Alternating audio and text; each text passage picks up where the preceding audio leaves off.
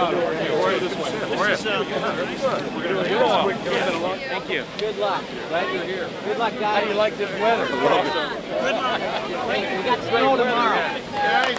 Good to be here. Hey, man, how are you? Good to see you. Good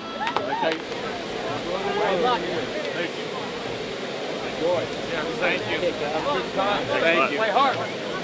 First of all, we're just thrilled to be here on a couple of fronts. When we left Iowa City today, I don't know what the temperature was, but the wind was kicking. A little snow was blowing. I think we have snow coming in tonight. So we're well into our Midwestern winters for sure. So it's great to be here, and we're very, very excited about being selected to the Insight Bowl. Very appreciative of the opportunity.